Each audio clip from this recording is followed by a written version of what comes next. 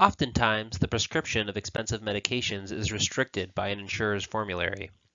This usually means that a physician must fill out what's called a prior authorization before prescribing the recommended treatment.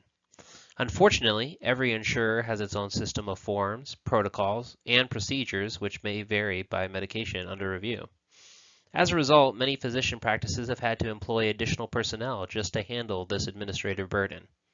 Because physicians are required to often wait days for an approval, denial, or request for additional information, the current system of prior authorization forms can cause lengthy delays in treatment for the patient.